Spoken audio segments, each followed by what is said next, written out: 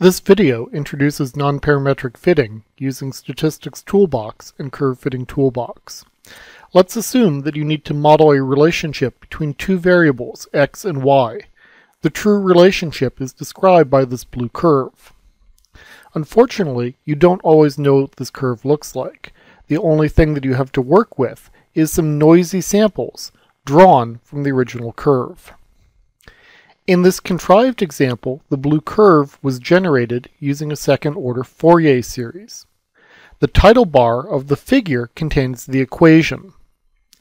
If you knew this information in advance, you could choose an appropriate equation for a nonlinear regression.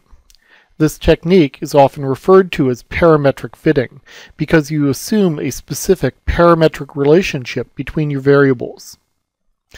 Let's assume that you didn't know this data was generated using a Fourier series. The only information that you have available is the set of data points. This is a nonparametric fitting problem.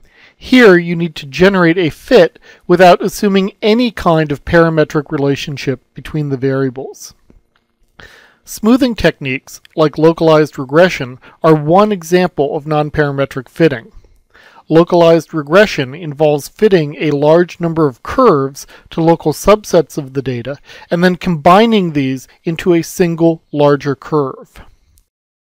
The accuracy of the localized regression model depends on choosing an appropriate value for the smoothing parameter. If you choose a smoothing parameter that is too large, you'll underfit the data. Here I'm deliberately choosing a very large smoothing parameter, and as you can see, the fitted curve is much too flat. It doesn't describe the true relationship between the x and y variables. Alternatively, if the span is too small, your model will overfit the data.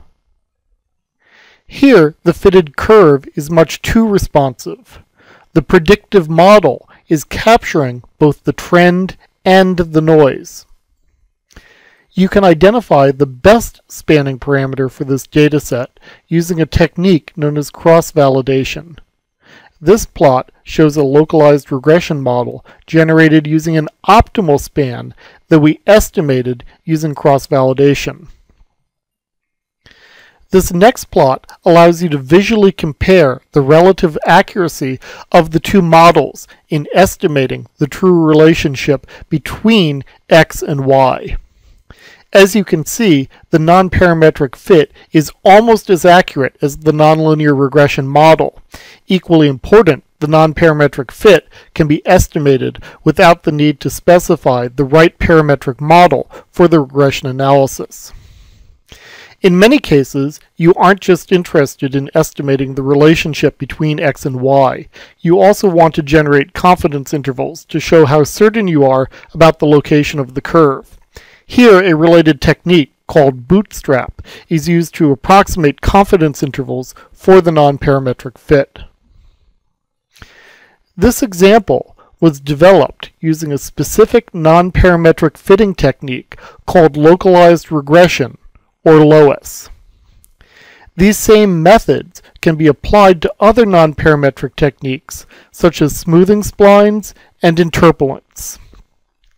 You can find a complete description of Curve Fitting Toolbox's nonparametric fitting algorithms inside the product documentation.